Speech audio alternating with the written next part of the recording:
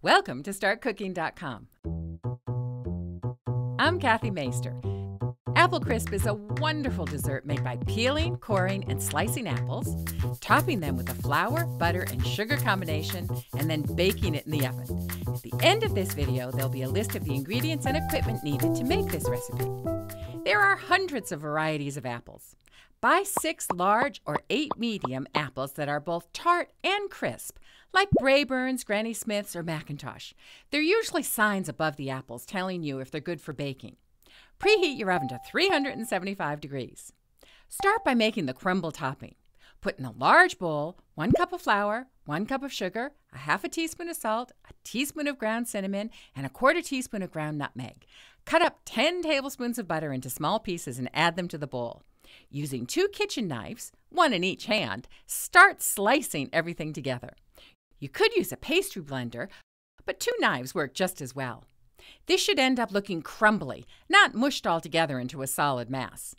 Set this bowl aside while you prepare the apples. Be sure to wash the apples. Peel all the apples with a vegetable peeler.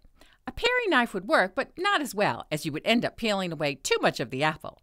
There are several ways to remove the core. You could cut around the core by just making 4 vertical cuts with a knife. Or you could cut the apple in half and then with a paring knife cut out the center and the base of the core. Never hold the apple in your hand if you do it this way. If the knife slipped, you'd end up cutting your palm. A melon baller also works well in scooping out the core on each apple half. An official apple corer looks like a metal tube. You slide this into the whole apple and give it a twist, and the whole core comes out at once. Again, be sure to do this with the apple on the cutting board and not in your hand. Cut each apple in half, then quarters, then eighths. Spread the pieces all out on an unbuttered baking dish. Sprinkle on the crumble topping.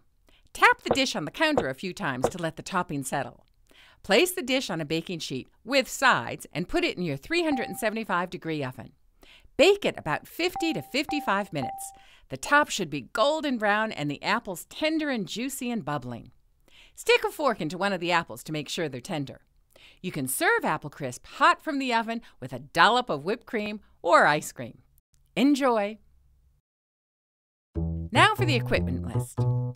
You'll need a large bowl, a 10-inch baking dish or pie dish, a large sharp knife, a paring knife, 2 kitchen knives, measuring cups, a cutting board, a vegetable peeler, and a baking sheet with sides. Optional equipment includes an apple corer, a pastry blender, and a melon baller.